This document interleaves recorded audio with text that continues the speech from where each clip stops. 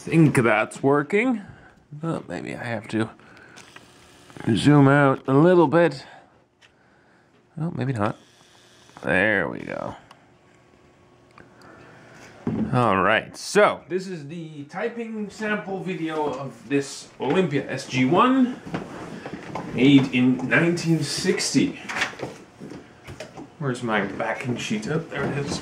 It shows you how prepped I am for these videos. Beautiful piece of mid-century engineering. Absolutely a feast to type on. I love these machines.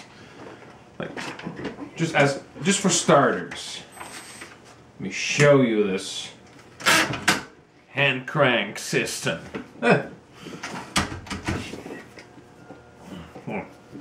All right, so I'll do a bit of a typing review of this typewriter, and it will show the Congress Elite typeface that this machine is fitted with, which is relatively common for these Olympias. I seem to come across quite a few of these. I've also got a techno font.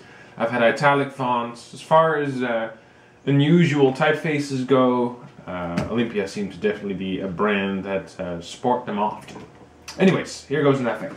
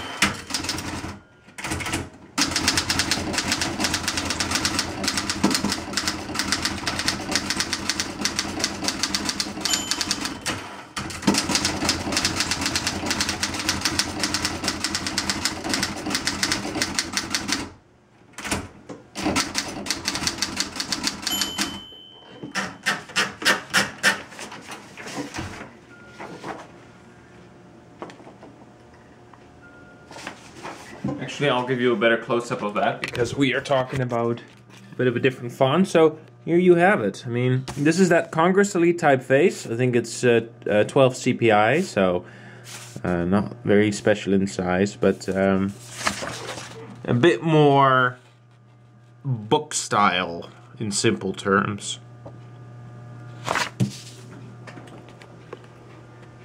But yeah, there it is. Beautiful machine. I love it. Types butter smooth, and even though it is a honking near 40-pound machine, it is quite light to use, and even those inexperienced or not used to the striking force of a typewriter, this is a good entry model. And I actually wrote about, you know, my fascination that so many functions are driven purely by the energy of one's fingers and a single clock spring installed in the back. I've done this. I've had this interest in typewriters for many years, and it still fascinates me the way these are designed. Anyways, thank you for watching.